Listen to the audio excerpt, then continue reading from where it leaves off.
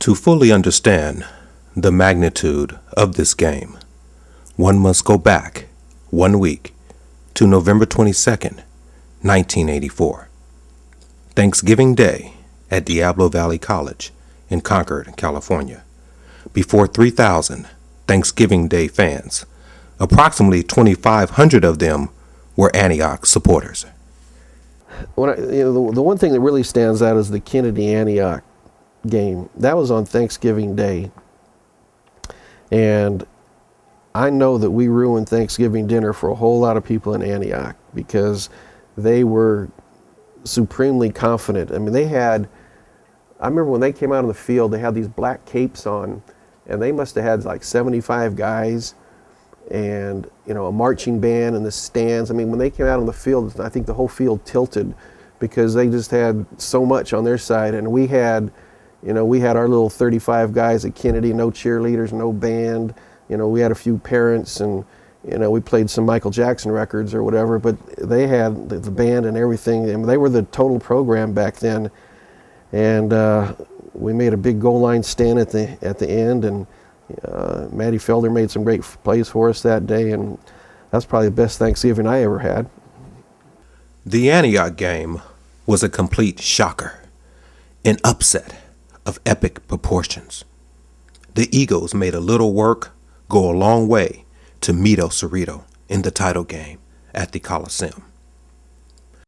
El Cerrito dominated San Ramon 38-13 in the semifinals.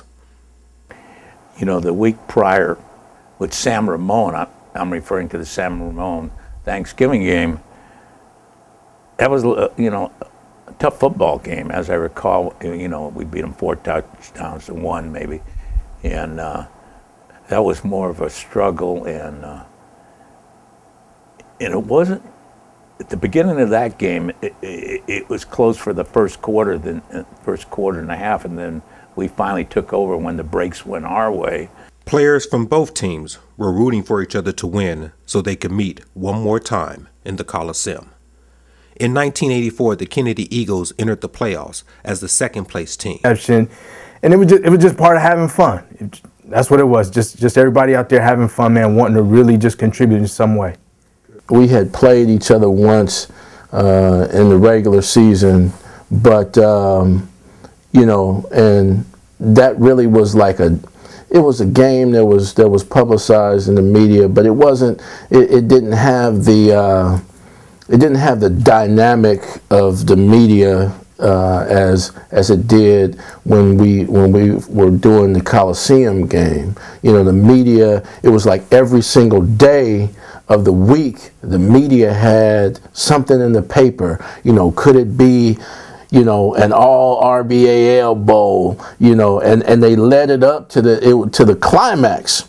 And so if I can recall right, some of the newspaper articles, they had both schools and pictures of in the media from both schools with all the students, you know, the student body just in front of each school, you know, and they put them like right on top of each other. And so that was, I think the media, you know, made it into something real special. Well, so much was for the community. Like I said, I'd arrive at Kennedy, and there would be students from El Cerrito with their helmets at the bus stop right across the street from Kennedy getting ready to go to school. So the students were so intertwined, just, you know, based on their home lives. So that natural rivalry was always there. And so we really didn't have to do, and I can remember playing at El Cerrito many times and looking out on the track, and there'd be 6 and 7 people deep on the track. and I'd have people come up to me. It was like handicapping a horse race. They'd want to know, is so-and-so healthy? Is so-and-so healthy? And what are you going to do about this? And then I see a whole lot of money changing hands. So, you know, I kind of felt responsible for some people's financial status at that point. But, you know, it was all good. Even though they were now on different teams, rival schools, many of the Soul Bowl players started with one organization, the Richmond Steelers. Well, there was that year where there was no Pop Warner program, and so the community was really itching to get it back started again. And it worked out very well because it became like a feeder system for us at Kennedy. And so I would coach the Steelers, and after school I would coach the JVs at Kennedy. Then I'd go over to Nickel Park at 6 o'clock and coach the Steelers. And so, you know, 6 or 7 hours a day of football, but it paid off because the young people after the Steelers would come to Kennedy, and that kind of got the ball rolling for the success we had at Kennedy. During the regular season, El Cerrito delivered a bitter defeat of Kennedy 41-0. The game was played at Kennedy in Richmond.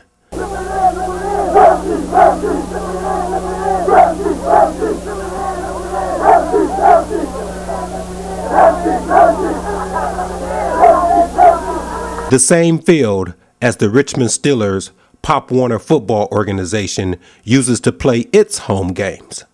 It's also the field where many Kennedy El Cerrito players played as teammates on the Steelers.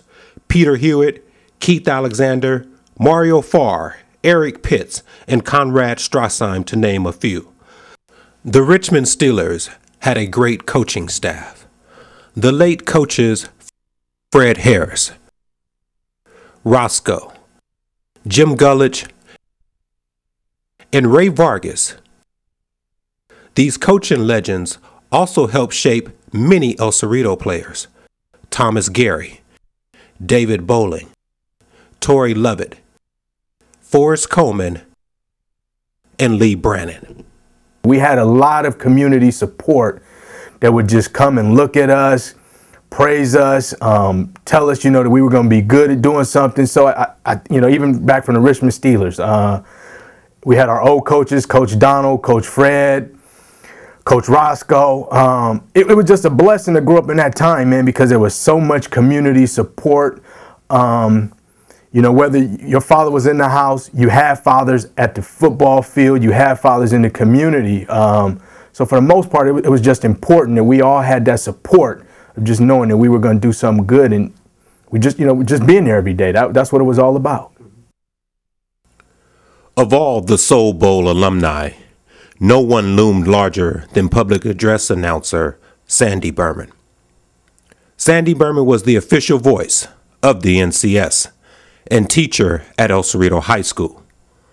Before his passing, Berman had announced hundreds of football and basketball games, including countless NCS championship series. In addition to Berman, the Soul Bowl has lost several members since 1984.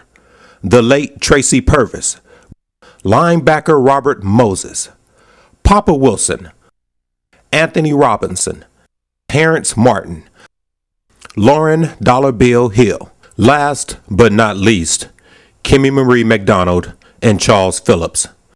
And on this day, the 25th anniversary of Kennedy El Cerrito, we want to remember each one of these individuals for their contributions to the Soul Bowl, the greatest rivalry in Bay Area history.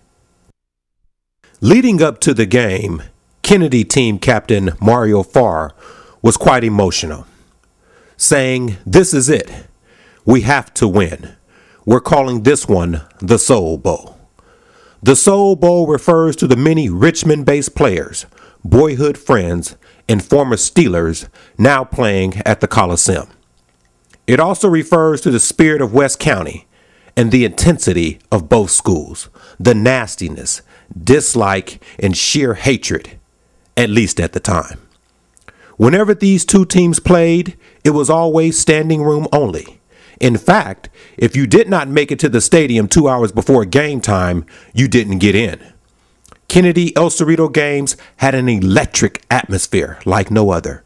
They brought out the best in each other. They needed each other to compete. I mean, on the campus atmosphere, I think it was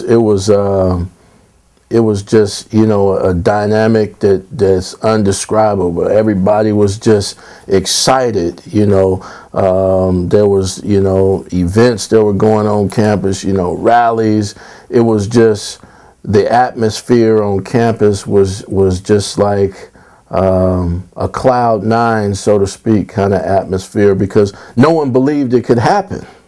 You know, no one believed, even when the playoffs first started, you know, that was like the furthest thing in the back of everybody's mind. And then after the first round, I think there was a buzz in the media that's saying, you know, could it be?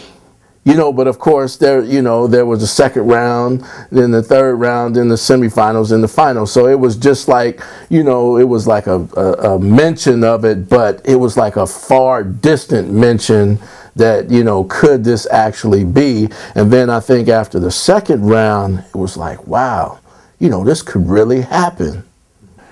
Going into a game where you have the talent of the quarterback Wells and the outstanding receivers, you know, I was definitely worried. I don't think it was tough, you know, not to make an excuse. It was a tough week of practice. The Kennedy-El Cerrito battles of the 80s were backyard brawls. No matter football, basketball, or baseball, the games were tough and intense. Skyline and De La Salle were tough opponents too. Most fans outside the Bay Area only think about De La Salle when discussing powerhouse football programs. But let the record show that well before the streak and the De La Salle hype, there was Kennedy and El Cerrito, and this once-in-a-lifetime game we called the Soul Bowl. During the press conference, NCS Commissioner Paul Guidini stated what everyone already knew. Kennedy was a long shot to win the 3A title. But Guidini believed that it validated the NCS's playoff structure, which is still in place today. Kennedy is a great human interest story, he said. On the other hand, El Cerrito entered the 1984 playoffs for the second straight year, losing to Monta Vista in 1983 with talented players such as James Pops Mitchell, Antoine Pickett, and Al Fortier. It was a rivalry amongst coaches that people still remember. You know, it was always, and I want to say, you know, I could stand be corrected, but I want to say there was a picture around that time of the media hype. They had a picture of Milo and a picture of Alameda, and it was right next to each other. If my memory recalls, but I remember seeing that picture. And so that was one of the other dynamics. It was a rivalry, not just amongst schools and amongst players, but it was amongst, you know, coaches. The coaches in those years, in the early years, they left the game on the field. We could get together, and there was a feeling between the coaches where we could get together, say at a local establishment after the game, and and talk about the game. We used to do that at that restaurant on San Pablo on Friday nights. The Kennedy people, the Richmond people, the El Cerrito, we would all see each other after. I don't think that's there anymore. NCS Commissioner Guidini went on to add, "We can honestly say that we felt Kennedy wouldn't be around at the Coliseum. We asked schools we thought would be in the championship game to submit team photos. Kennedy was not one of them.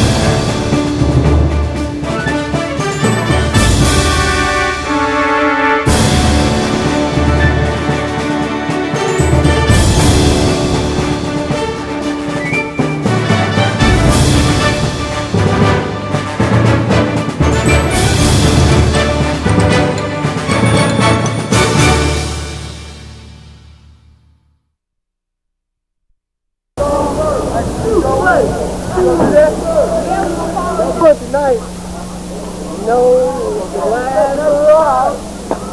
And we're going to win too. Run the mark step. 75. Yeah. All right.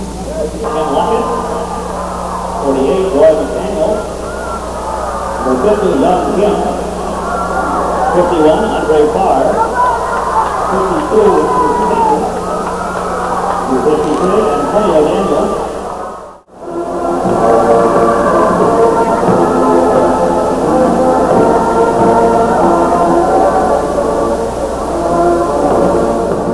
On December 1st, 1984, a crowd of over 9,000 attended the Soul Bowl.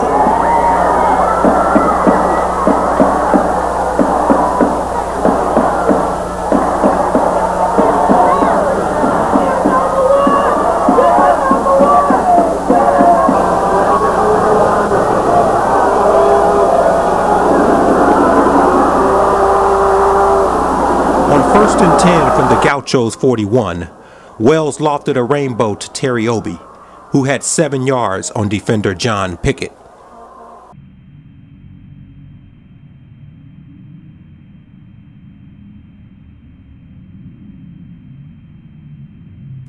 Obee snatched the ball on the 2 and breezed into the end zone.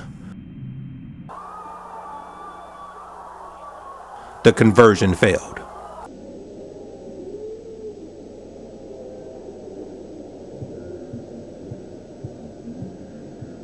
The Eagles held El Cerrito to just 3 plays. And on their next possession, after a 4-yard punt by Keith Alexander, Kennedy took over at the 38. Wells and Obee connected again as Obee leaped over Kevin Vaughn at the 1. It appeared as though Obee's momentum carried him into the end zone, but the officials marked the ball a yard short. 2 plays later, Ed Westbrook squeezed into the end zone. Wells was sacked by Robert Moses on a 2-point conversion try, and Kennedy led 12-0 with 1 minute and 27 seconds in the opening period. Kennedy used the triple I set employed by offensive coordinator Calvin Miles. Miles got the scheme while at Grambling and from watching film of Jerry Rice of Mississippi Valley State. This wide-open offense surprised the always tough defense. Kennedy ran the West Coast offense well before it became popular and in vogue. In the second quarter, the Eagles began to self-destruct. After Gaucho quarterback Ed Robinette fumbled and Mario Farr recovered. The Eagles had the ball on the 27th, but were pushed back 21 yards in penalties and losses. 33rd and 25 for penalty from the outfield 49.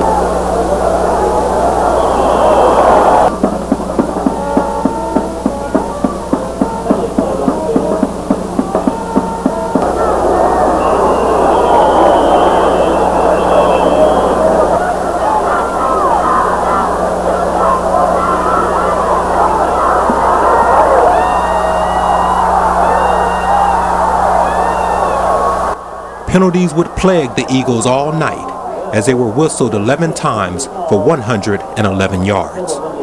The Eagles had numerous penalties, but the offense moved the ball at will. On their next possession, the Eagles had the ball for more than 4 minutes, but couldn't gain a first down. A short punt gave El Cerrito the ball on the Eagles' 42. Milo reached into his bag of tricks, where Tracy Purvis took a pitch from Robinette and hit David Bowling on a 32-yard pass play. This was the biggest play of the game thus far. Well, you know, Tracy Purvis, we put in a special play where he was lined up at tight end, and we pitched back to him, and he came back on a tight end reverse, and he threw to, I believe it was Dave Bowling. 3 plays later, Jesse Lee stormed into the end zone from 7 yards out. Robinette's pass to James Jones cut the lead to 12-8 at halftime. In the third quarter, the Gauchos came out of the locker room with the purpose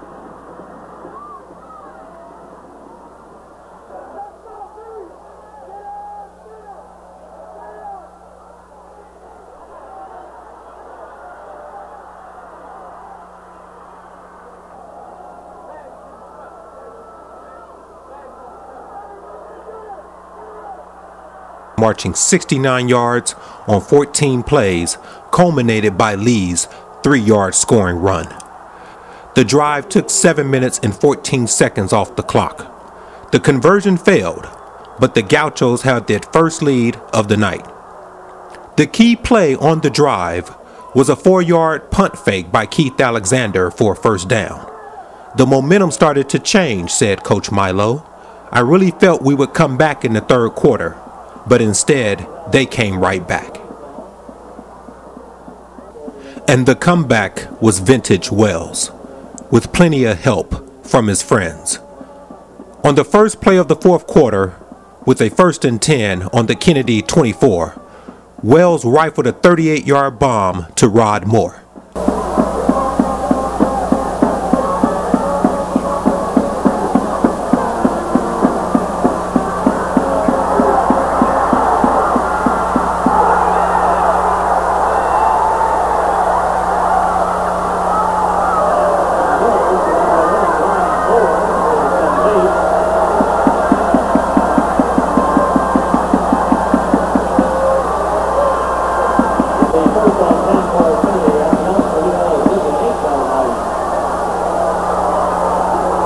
I remember those cats being burners.